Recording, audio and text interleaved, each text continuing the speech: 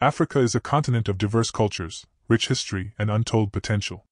But this land, with its wealth of resources, has a complex and painful history.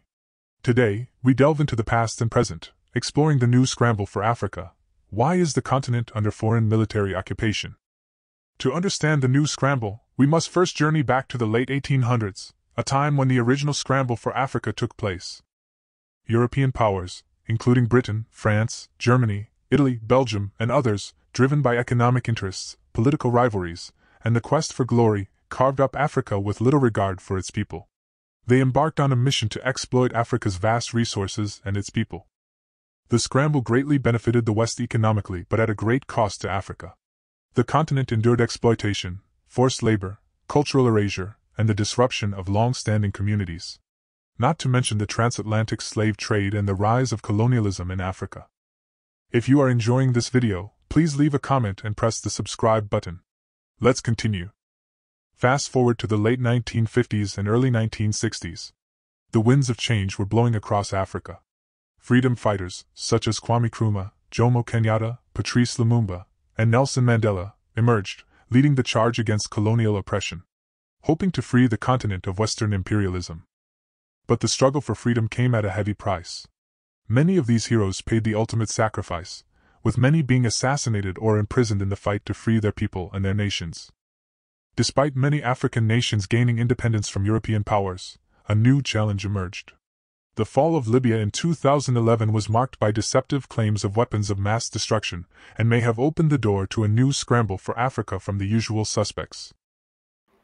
We were wondering today about whether Gaddafi's weapons could fall into the hands of terrorists. Turns out, his arsenal includes chemical weapons and shoulder-fired anti-aircraft missiles. The real motive, many believe, was to assassinate Colonel Muammar Gaddafi, as his vision of a united and economically independent Africa posed a threat to Western interests. The consequences of this intervention were felt far beyond Libya's borders. The Sahel region, once stable, became a breeding ground for terrorism, as arms and fighters flowed freely across porous borders. Enter AFRICOM, the United States Africa Command, established in 2007. It partners with Western nations such as the United Kingdom, France, Germany, Italy, and others. Officially, it claims to address security challenges and promote stability. However, many question its true motives. Terrorism in the Sahel has increased, not decreased, since AFRICOM began operating in Africa.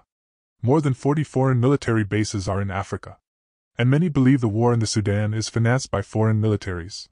Many more believe the neocolonization and slavery in the Democratic Republic of Congo are orchestrated by multinational corporations and backed by the West. Some argue that AFRICOM perpetuates neocolonialism, with the West maintaining a military presence in Africa under the pretext of counterterrorism and stability. Our only U.S. warship in AFRICOM, the Herschel Woody Williams, it's an expeditionary staging base. And while it's a big platform with a flight deck on it and can hold a bunch of troops and a bunch of supplies, while that doesn't seem particularly exciting probably for a lot of theaters of the world, it's absolutely the perfect platform for us in AFRICOM because it can stage troops and it can go anywhere and respond to crisis and be in position for a long time. As we reflect on this complex history and the present reality, we are left with profound questions.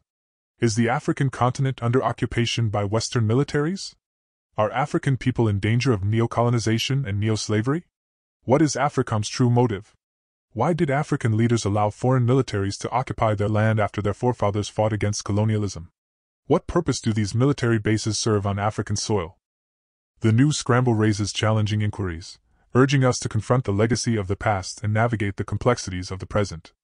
African people and people of African descent have a responsibility to demand answers from their respective nations.